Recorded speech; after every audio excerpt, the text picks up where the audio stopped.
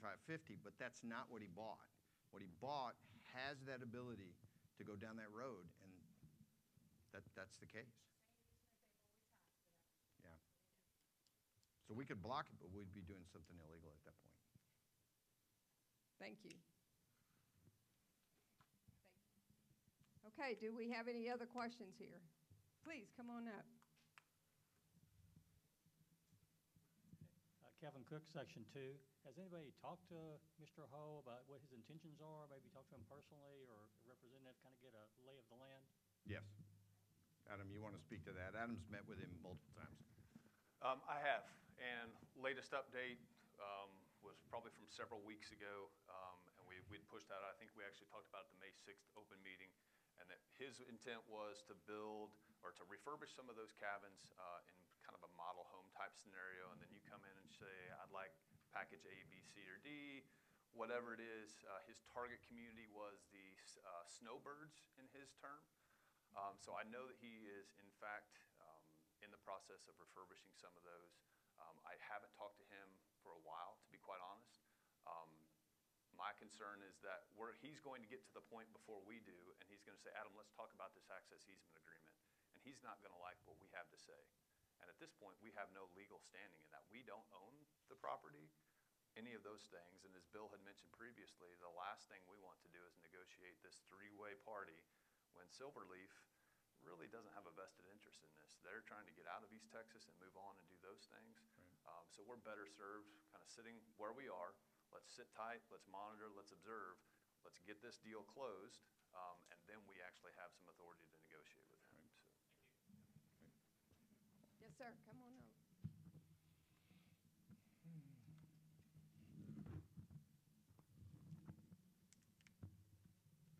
John Wilkes, Section 1. Is there any possibility or reason to maybe negotiate with Mr. Ho for those 9 acres so we could get them back as part of the ongoing conversation with him? So that was an immediate conversation, right? Once we found out that happened and he closed, Adam did approach Eric on exactly that point and wasn't willing to just give it to us. Down the road, if he can't find a use for it or wants to move it, he could sell it to us. But it would be an acquisition at this point. But we've had the conversation. It could be part of the negotiation. For, if he wants, all things are. If he wants something, then maybe he gives something. So. I think it's a great point, and I think at least from my view, it's going to be very important that we create a really good relationship with this guy, right? We could throw rocks at him, right? We could say, no on everything, and make this really hard. I'd recommend we start with, let's try to create a relationship with the guy.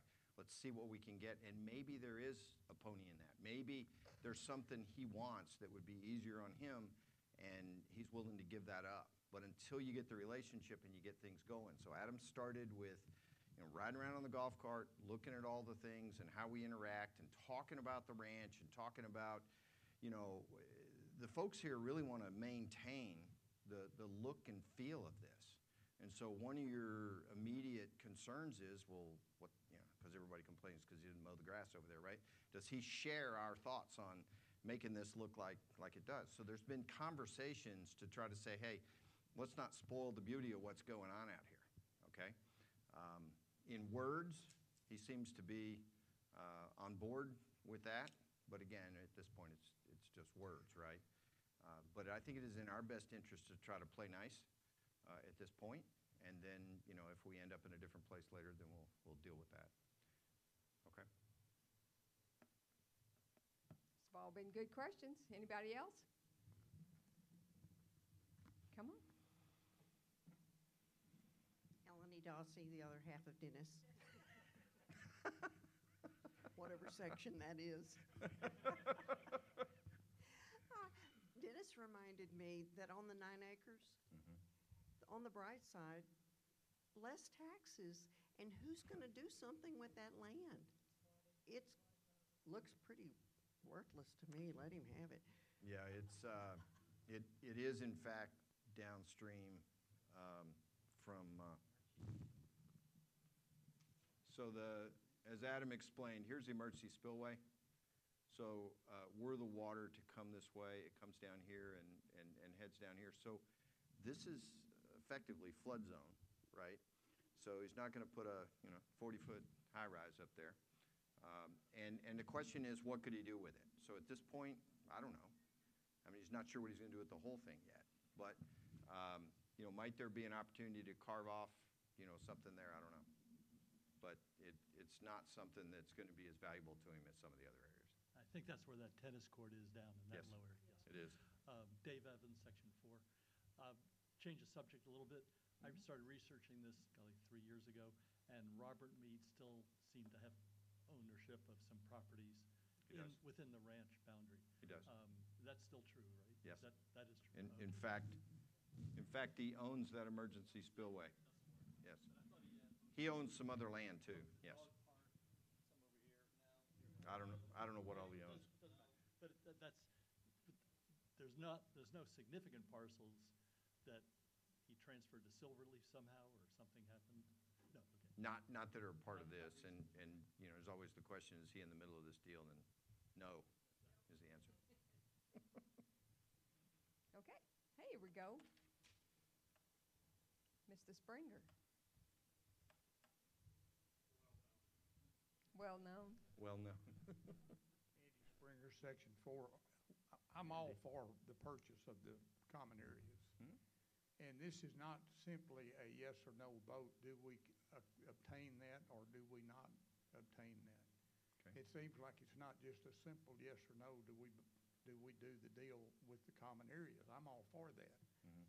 But there are a lot of unanswered questions. So in layman's terms, so that we can understand, what are we really voting for? Well, I'll let other folks chime in here, but in my mind, what we're voting for is we've come to a contractual agreement with Silverleaf to acquire those common areas described in that exhibit. So specifically, you're saying we should do that, yes, or we shouldn't do that, no. To my view, that's what it is. I'm saying, yes, that we need to do that, but Mhm. there's so many unanswered questions ahead. There, Now, are we prematurely voting on this, or? Well, Okay.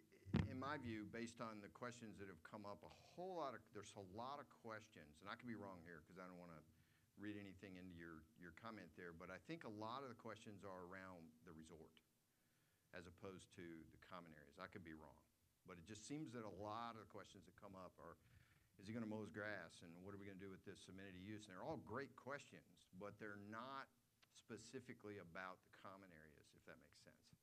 Does that make sense? So, but I may be misreading what you're asking. And Let me reconstruct this. The thing is, if his people have access, what's going to keep them from off the ranch? So, there's, Over there to the cabins. yep, What's going to keep them from getting on the road and going anywhere they want to go? get on there and walk. So, the thought is, there's two scenarios. One is, let's say they all buy into amenity use, right? They say, yeah, I'm going to pay $159 or whatever it turns out to be based on the scenario, right? Then they would come through the gate, they would get, whether it's a tag or an RFID, just like we do, and they would in fact be able to roll all over the ranch, right? If they said, no, we're not going to do that, then we've got to at least put something up in the way of gates. That's what I was talking about earlier. Maybe it's Greenbrier Trail, we put one over there, maybe we put one at the dam. I don't know, right? But it's going to be difficult is the answer. You got East Holly in there on one side, and people with houses are on the other side. We are a gated community, Yes. but we have 10 miles of unsupervised fencing. We don't even have a monitor there. Fair point. I mean, you can go down 3550 and walk right into the ranch. Are we secure? Are we secure? No. Sure. thank you, Mr. Right. Springer. Anybody else? No other questions? All right. Okay. Question. Oh, Not so fast. I'm going to phrase this. I'm going to phrase this as a question.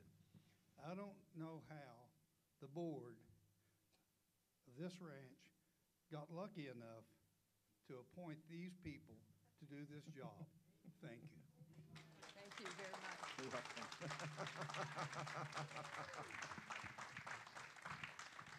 Well, I'm going to have to agree that was a really good question.